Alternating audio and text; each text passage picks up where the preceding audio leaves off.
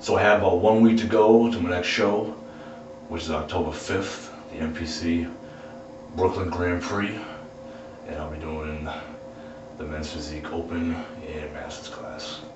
I weighed in about 198 a couple days ago, so I expect my weight to be maybe around 195 when I cut a little more starting Saturday, which is exactly 1 week out. So, barring any injuries, I feel pretty good, and I look forward to the show. And it is a Bev Francis show.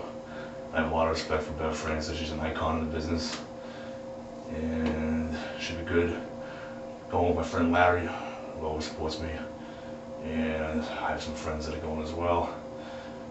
And so, win, lose, or draw, I'm gonna enjoy the day for what it is, and just, you know, be happy to be on the stage with some amazing athletes the NPC has. So that's really about it till showtime.